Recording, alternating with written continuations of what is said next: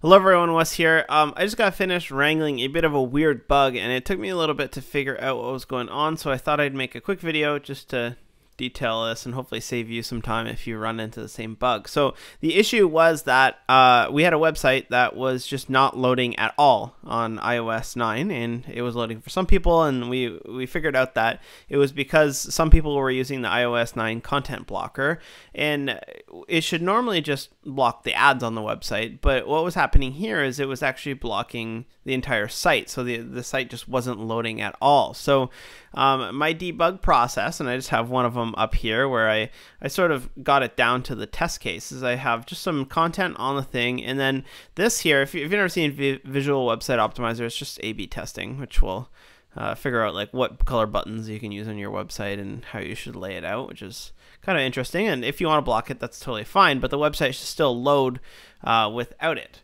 So I have a little test case here, and I open it up on my my phone right here, and it just is blocked entirely. So I open up the Safari Dev Tools here.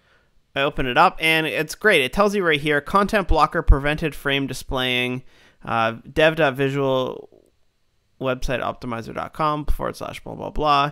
That's cool.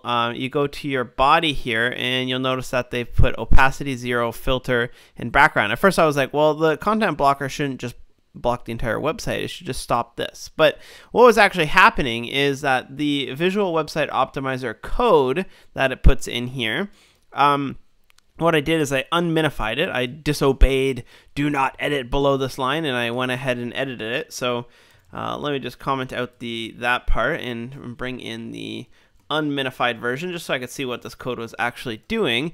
And the way that it works is that when the page loads, it really quickly creates a style tag. So create element style, and it says body opacity 0, alpha opacity 0, background none. So what it does is just, it hides the page while it does its sort of swapping out. So if it's going to change the color of button, you're not going to see any flash of text, which is great.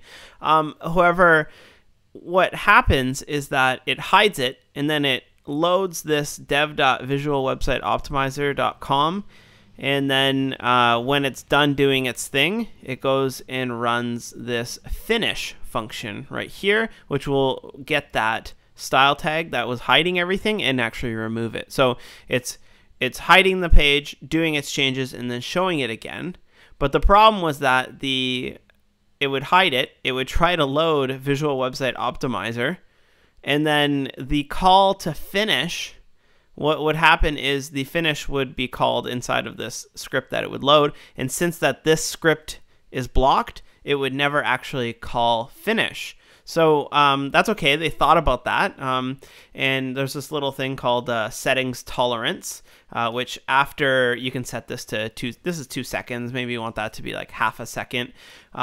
After half a second, if something goes wrong and this script doesn't load, then what should happen is it should just show the initial website. It should just fall back to the regular website, which is what we want in the case of a content blocker. We just want the regular site to load, and it doesn't look like we can do any A/B testing on this particular person. However, it just wasn't running at all because you can see right here, setting timeout VWO code.finish. It was going to call finish, but it never set the variable f, which I found out that is called finished. If it's set to true, then it will actually go ahead and show the website, but f was never getting set to true, which meant that the website was never actually loading, because I'm assuming inside of this script again that f variable is being set to true. So unfortunate for us. So a quick fix is all you have to do is just well, I can go back to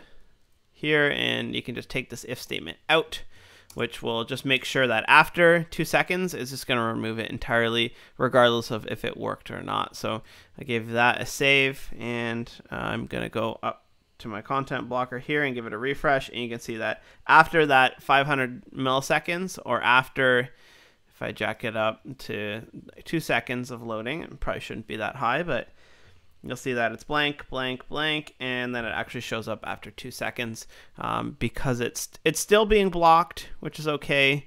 You can see it in your console here, but at least the people can actually see the website. So hopefully you won't lose as much time as I did on that, and let me know if you have any questions. Thanks.